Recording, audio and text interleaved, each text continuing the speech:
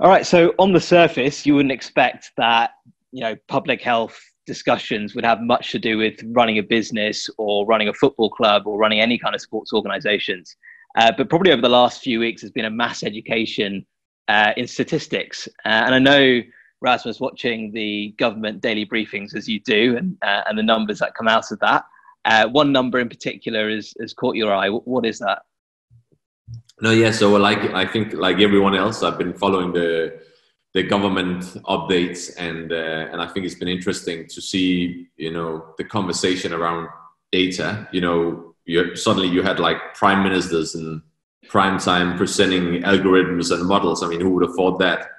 But I think it's interesting, and it's, the conversation about what data tells you something about what has happened and what data is telling you something about what is likely to happen in the future. And in particular, as you say, there's kind of one number that seems to be like almost the godfather of Corona stats, which is the R number.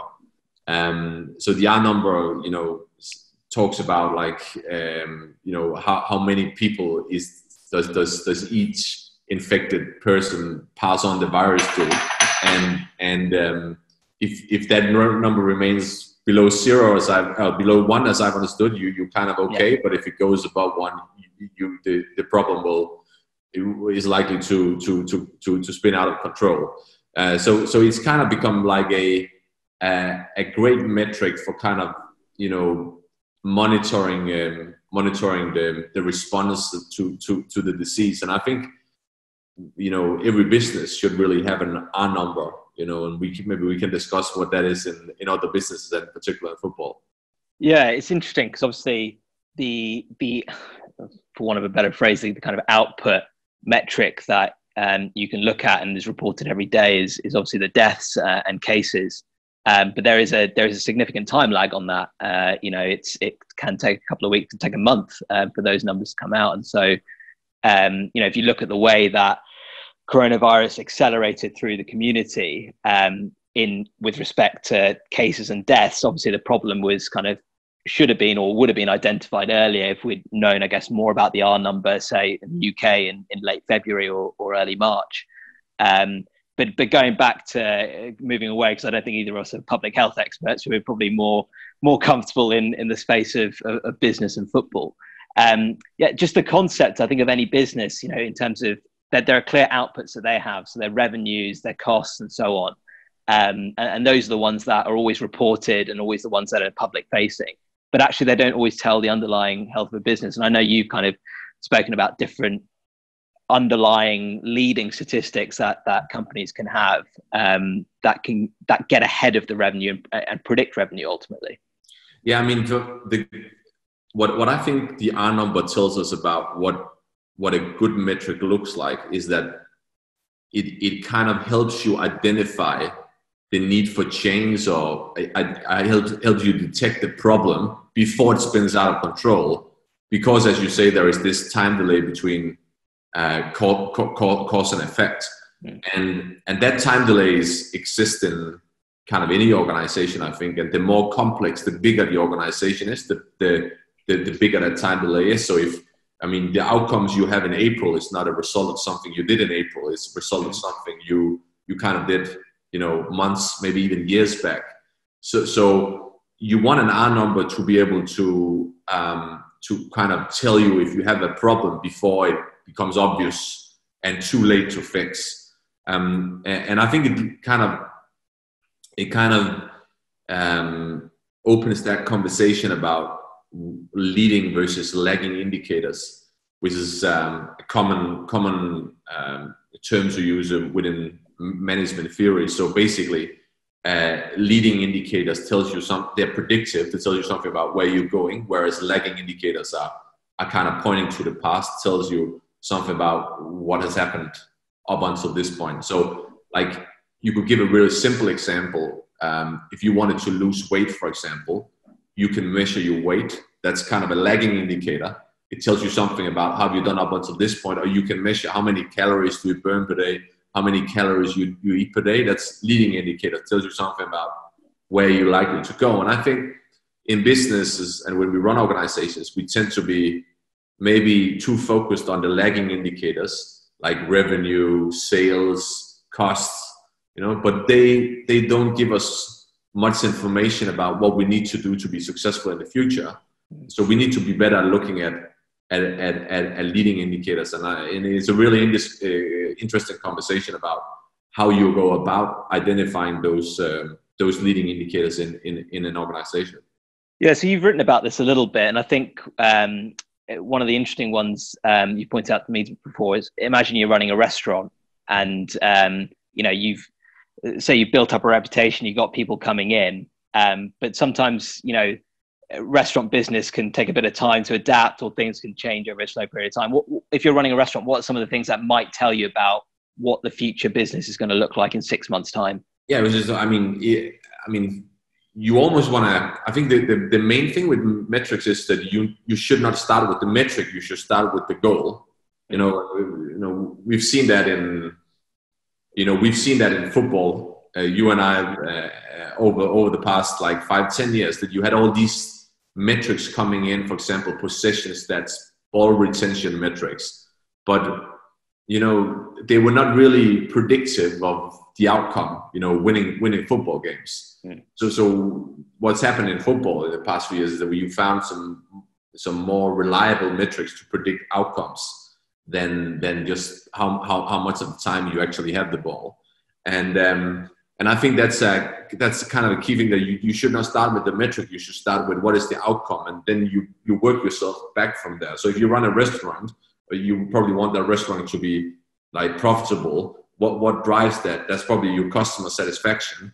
What kind of drives your customer satisfaction score?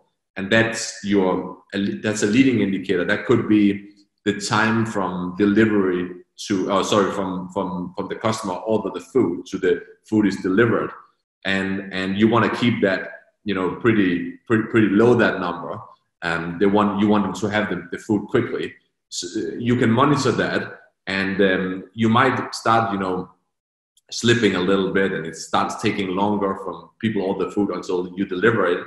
And that won't show up in your customer score right away. I mean, there's time delay, but if you monitor that number, it helps you detect the problem before it goes into your customer satisfaction score, and then it pops up on your financial statement.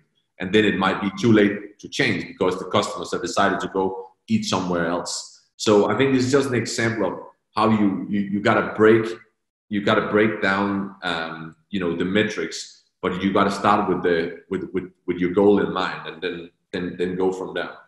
Yeah, I can imagine putting yourself in the mind of the customer there, where it used to be that service was great, and then you go one time and it's not as good, and the next time it's even worse, and then eventually you decide to fall off. And that period in which it was dropping off, the time to delivery, they were still coming, but then eventually it goes away. And the analogy in sport, and sport is kind of the best sports, which I often think football is certainly one of them, if not the number one, the king of sports, is the ones where that creates that disconnect between the input and the output, because there's the unpredictability element to it. And so, kind of analogous to the customer, there might be a time where you scored a 30-yard screamer, and then you scored a 30-yard screamer, but it actually went in off the crossbar the next time. And then the third time it just goes into the stands, and the fourth time it goes into the stands, and so on. And that's the kind of the methods, or the kind of disconnect between input and output in sport. Yeah, you're right. I mean, in football in particular, you have this big factor of randomness, which means that over the course of a season, like, randomness can easily swing the number of points you earn, like 10, 15 points in that direction, and 10, 15 points in the other direction. So it's probably more important than almost like in any other industry to find a good kind of R number to look at in football that helps you monitor the underlying improvements or the underlying decline in your performances, so you can make good decisions on that. That's where the clubs I help run, we have a rating number. We have there's all these expected points and expected goals models that works as a better metric in many respects than the league table, because of the randomness. And I think that what you ultimately want to do is you want to make sure that you don't drive change when you should stick to the plan, and you also want to make sure you don't stick to the plan when you should drive change. And having that, having like a really robust R number to look at, like, helps you make better decisions, I think, especially because football is such a emotionally heated industry. It's so, for me, it's football is a lot about making pretty simple decisions under maximum pressure. And I think that's where sometimes when the storm is on, that's why you really need to have identified the metrics that you are important to you. Yeah, I can think of a really good example, which is Man United, looking at the period of kind of 2011 to 2014. So obviously they finished second to Man City that Aguero season in 2011-12, and they scored 89 points. And then the following season, they won the league. So they kind of ostensibly improved on their performance. They won 89 points again. And there were a couple of things going on. So firstly, their goal difference actually went down that season. Their goal difference was 13 worse in the year that they won the league. And so they were winning a few more games by narrow margins. But talking about kind of underlying metrics, United were coming from behind a lot that season. So I think they went behind in 16 matches and they won 29 points from those matches. So pretty much a third of their points came from matches in which they went behind. And some people might think that bounce back ability, coming from behind, is an R number because it's showing kind of mental fortitude and so on. But actually it's the inverse, because bad teams go behind more often. Good teams tend to go ahead and then just kind of cruise out a game. Bad teams are conceding goals. Conceding goals, obviously, an indication of a bad team. And so that kind of mental fortitude, and I have no doubt, Sir Alex Ferguson, probably the greatest British manager of all time, had something to do with the fact that United could come from behind in games. But if you look at the data, it's just not sustainable. And so United were repeatedly falling behind in games, coming from behind and getting wins by 3-2 or by 2-1 or whatever. And so that was an indication that things weren't necessarily perfect. And then, of course, you can go down the sophisticated routes, which is look at things like expected goals numbers, where, they were probably on expected goals, i.e. the quality and quantity of chances that they'd created were probably roughly the third best team in the league that year. And, you were talking about the 15, 20 point swings that can happen in football. That does seem to be the case with United. And look, there's no doubt that the following season, David Moyes, it was a big shoes to fill with Sir Alex, and there's no doubt that their performance dropped off as well. But there were a series of R numbers. Some numbers that looked like R numbers but weren't R numbers were actually kind of almost like nefarious liars about their performance that precipitated the drop off. And there's countless examples of performance like that in football. Yeah, it's like I recently read an interesting article about something within social media called like vanity metrics. And it kind of talks, it made me think of that because you mentioned that sometimes you think it's an R number, but it's not really an R number. But vanity metrics are like, if you have a Facebook profile, likes, how many shares, how many comments, how many followers, all these things. But what actually does that lead to? Does those things actually lead to what you want to achieve, which might someone buying your product, or which is ultimately why you're doing all these marketing activities. So vanity metrics, I think, is a good expression of, sometimes you think you have important metrics, but it's not really the right metrics to look at. Just going back to, just quick comment on your United example. I think in football, there are like two different extremes you have to deal with, and it's very different psychological challenges. You have the example you probably mentioned there, where you get like, you're lucky, you get maybe 10, 12 points more than the underlying performance justify. How do you deal with that? Because everyone thinks you're a genius. And you have to, if you're in a management team, that you always gotta really be pushing people on the inside to say, listen, we need to improve the performance because this is not going to be sustainable. And then you got the other extreme where you maybe get 10, 15 points less than you deserve, and everyone wants to sack the manager and have big revolutionary change within the club. And you almost gotta like give people confidence that if you keep doing what you're doing, you know, it will regress to the mean. Things will change in your favor. We had this example at FC Midtjylland some years back. We finished fourth that season. I think all the fans were ready to throw the coach, you know, out the window, but the underlying numbers were pretty solid actually. And we stuck with him, and in the next season we won the championship with a record number of points.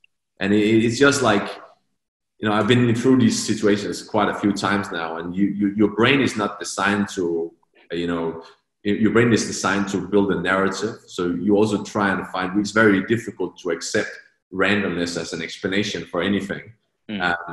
And so that's where you really want that, like have a culture where you have trust in your key metrics, because that's gonna, you know, have you stick to the plan when it's actually right to stick to the plan, and not get distracted by all the emotions around you. Yeah, and to go up a level, I think that's where it's really important to have an evidence-based culture where, you know, if you've only got one or two people who have got access to the numbers within an organization and they're trying to beat the drum about, you know, why this is the R number, as it were, it's very difficult to get that to pervade through to everyone's decision making, because everyone, if they're haven't got access to the numbers, their morale dips, they can't focus on their roles, they feel the pressure of the fans and so on. But if there is communication throughout the organization about what you're trying to achieve, how you're measuring what you're trying to achieve, I think it can make a big difference in terms of decisions. What do you think about, because we talk about like expected goals, expected points metrics, you know, underlying rating, to kind of on a strict, you know, talk about the big decisions, like, you know, when should you change, when should you stick to the plan? What do you think if you just go one step, one step below that and say, like, what would be kind of some of the R numbers you would measure there? Would that be like, you know, interest into the final third, you know, you expected goals from different phases of the games, you know, because you know, expected goals metrics kind of measure what every football team, despite its style of play, have in common. They want to create as many high probability scoring position as possible and prevent the opposition for doing that against you, you know. So, but if you then go a step further than that, you know, what are some of the key metrics you think you, as a football club, you should look at? Yeah, I think the key principle is try and strip away as much randomness that might exist within any given process. So the reason expected goals works is because there is a huge amount of randomness in finishing. So on any one day, you know, the reason Lionel Messi doesn't score every single penalty he takes is because it's impossible to hit the ball in the perfect spot every single time and nail it into the top corner. You know, we talk about the greatest footballer who's ever lived here.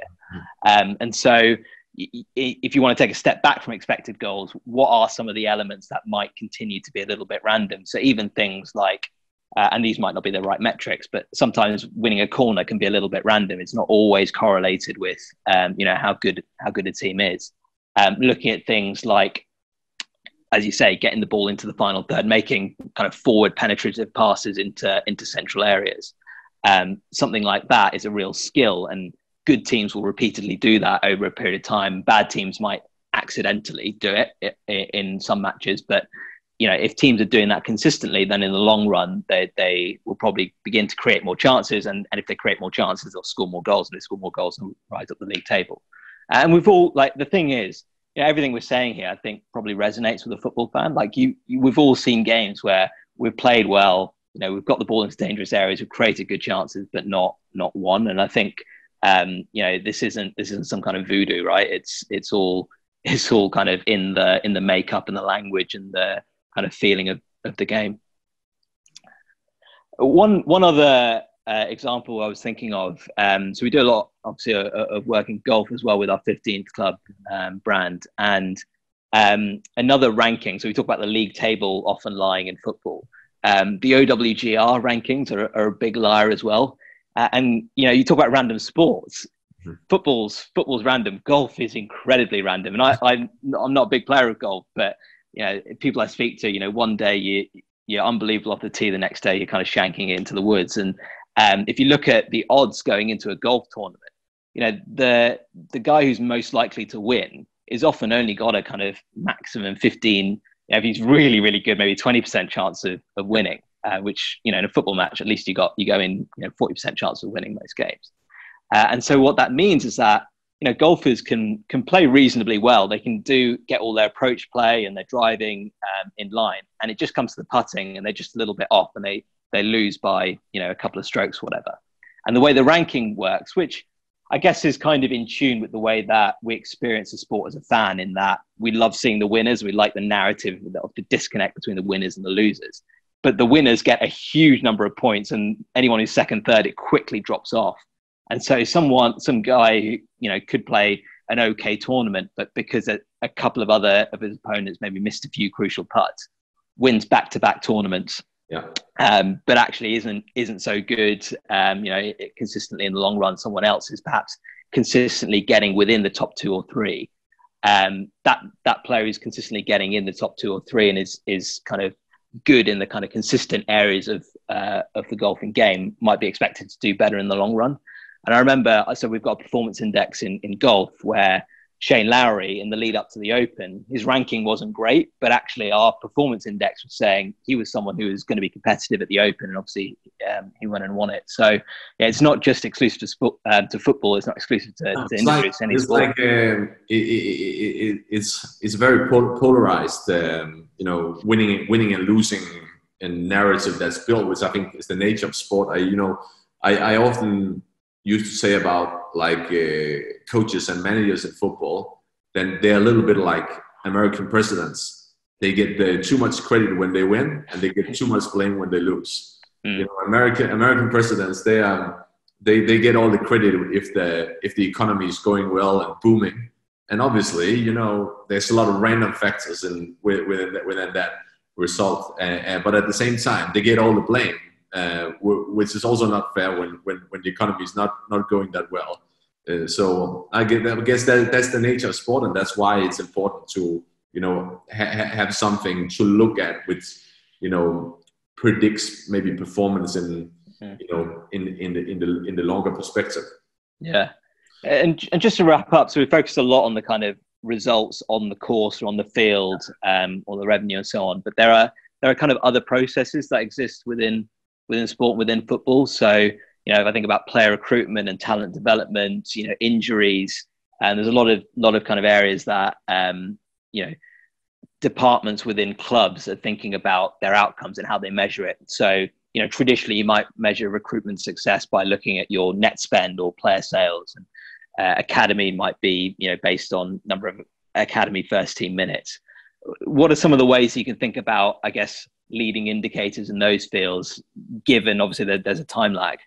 Yeah, I mean, and especially when you talk about academy, there's a big time lag, because your investment in academies, there's a real long-term investment, right? It's not going to pay off in 1 or 2 years. It's probably a 10-year project. So how do you measure the effect of that? One thing I would say though, with regards to academy, that I try and push in the organization I help run, is having like Midtjylland, we have an ambition about that 40% of the playing minutes in the first team must be played by academy players, like on a rolling 3 to 5 year basis. So some seasons it's a bit below, some seasons it's a bit above. But the reason I think I would say I don't think necessarily that's the right metric for all clubs, because it depends a lot on if your business model, if your strategy has an academy at its core. So what I would say, like the percentage of minutes played, I think is a better metrics than academy players in the first team squad. Yeah, it's a little bit like, if you run a software company, you might sell a lot of software to your clients, but are they actually implementing and using it? Or are you just selling unused software licenses to the shelves of the customers? That's why in the software companies, you got this metric called adoption rates. How much of the software you sell are implemented and being used, adopted. And it's the same thing like with academy players. Like at the end of the day, the real test is not, is he in your first team squad? The real test is, do you have the courage to play him? Does he get minutes? And I think that's a good metric to kind of push the organization to have that courage and back them, because we all know that playing a young player comes with a risk. So I think that would be maybe an interesting R number to discuss in relation to academies. I also think you mentioned transfers and recruitment.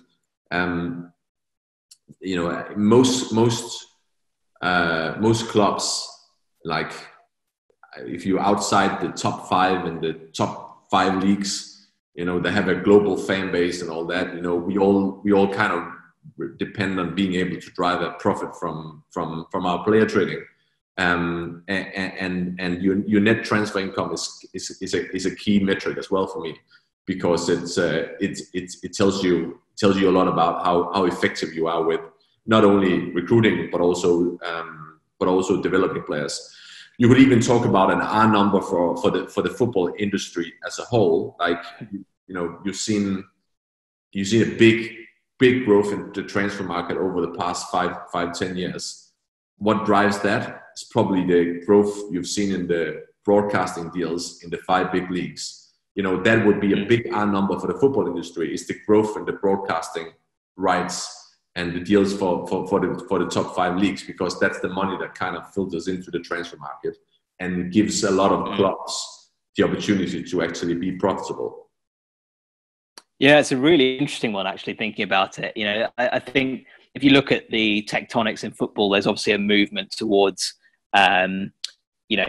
greater inequality within the game. And what's interesting is that doesn't seem to be negatively correlated with viewership for the time being. But there might be certain numbers that, if you dig beneath, where maybe for the elite games, fewer and fewer fans are watching those games as much. Maybe they're attached to particular clubs, or maybe games at certain times of the week, or in certain environments aren't being watched as much. And even though the overall macro picture is that the broadcast rights are going up and viewership figures look healthy, it might be that in particular types of matches, the viewership isn't as strong, and that would be the predictor of, fans getting fatigued about, same teams always winning the league, or same teams always having the best players, and so on. So that'd be an interesting one to dig into with the data.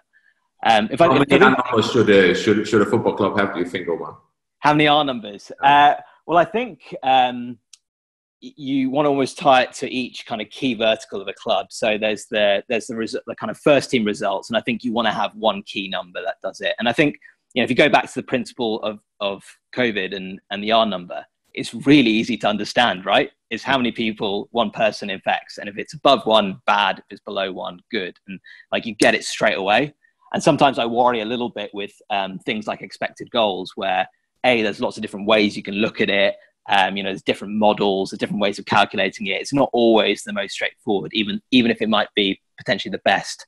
So I often kind of look at even just goal difference, or, as I said earlier, number of times you go behind, with really straightforward things that also it means any club can do it. If you're a Premier League club, you can do it. If you're a Finnish 3rd division club, you can do that. So I think one number that kind of nails you down to that. If I think about like the academy space as well, if you haven't got academy productivity today, if you haven't got the proportion of minutes in the first team, but you're expecting that in 5 years, there are things like, and I know, the Premier League have obviously been driving the EPPP changes and look to influence certain elements within an academy.